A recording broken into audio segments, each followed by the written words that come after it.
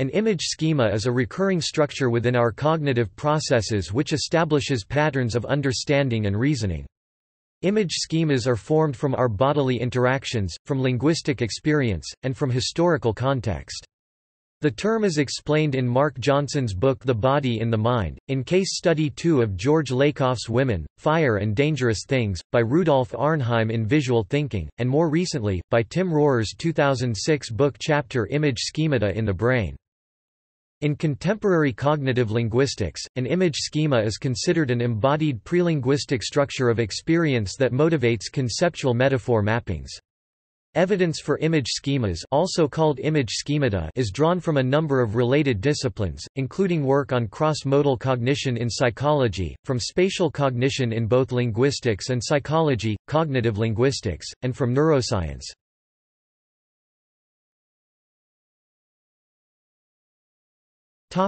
Johnson, From Image Schemas to Abstract Reasoning via Metaphor.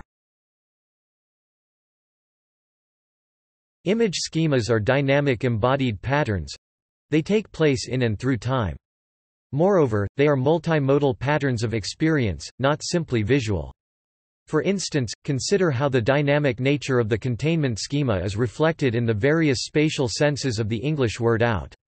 Out may be used in cases where a clearly defined trajector (tr) leaves a spatially bounded landmark (lm), as in 1a John went out of the room, 1b Mary got out of the car, 1c Spot jumped out of the pen. In the most prototypical of such cases, the landmark is a clearly defined container. However, out may also be used to indicate those cases where the trajector is a mass that spreads out, effectively expanding the area of the containing landmark. 2a She poured out the beans, 2b Roll out the carpet, 2c Send out the troops. Finally, out is also often used to describe motion along a linear path where the containing landmark is implied and not defined at all. 3 The train started out for Chicago. Experientially basic and primarily spatial image schemas such as the containment schema and its derivatives, the out schemas, lend their logic to non-spatial situations. For example, one may metaphorically use the term out to describe non-spatial experiences. 4 Leave out that big log when you stack the firewood, schema used directly and non-metaphorically. 4a I don't want to leave any relevant data out of my argument, schema metaphorically projected onto argumentation.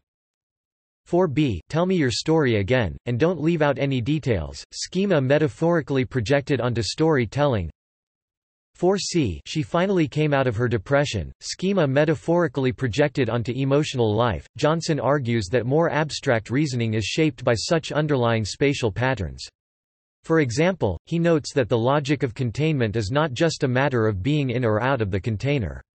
For example, if someone is in a deep depression, we know it is likely to be a long time before they are well. The deeper the trajector is in the container, the longer it will take for the trajector to get out of it. Similarly, Johnson argues that transitivity and the law of the excluded middle in logic are underlaid by preconceptual embodied experiences of the containment schema.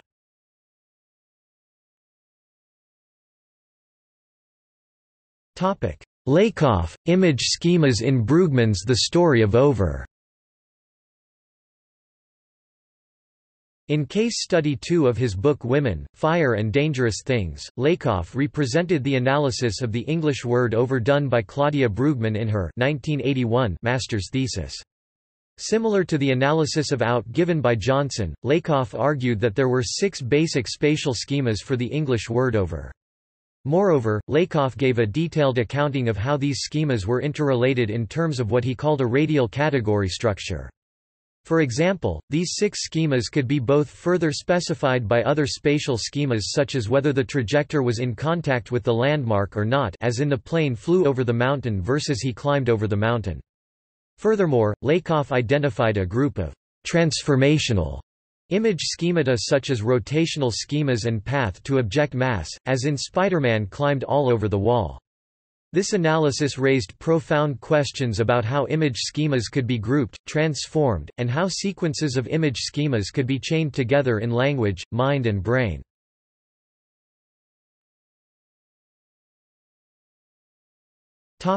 Relationships to similar theories. Johnson indicates that his analysis of OUT drew upon a 1981 doctoral dissertation by Susan Lindner in linguistics at UCSD under Ronald Langacker, and more generally by the theory of cognitive grammar put forth by him. For the force group of image schemas, Johnson also drew on an early version of the force dynamic schemas put forth by Len Talmy, as used by linguists such as E. Sweetser. Other influences include Max Wertheimer's Gestalt structure theory and Kant's account of schemas in categorization, as well as studies in experimental psychology on the mental rotation of images.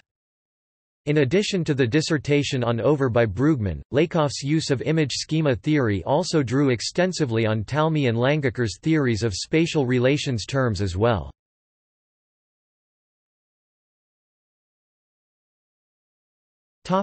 Lists of image schemas. While Johnson provided an initial list of image schemas in The Body in the Mind p. 126, his diagrams for them are scattered throughout his book, and he only diagrammed a portion of those image schemas he listed. In his work, Lakoff also used several additional schemas.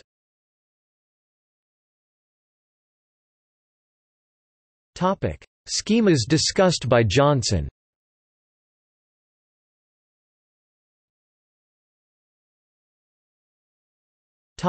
Schemas listed, but not discussed, by Johnson.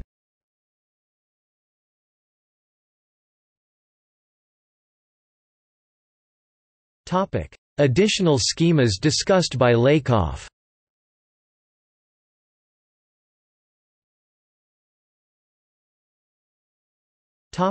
Schemas proposed and discussed by others. Rough smooth, bumpy smooth Rohrer, Johnson and Rohrer.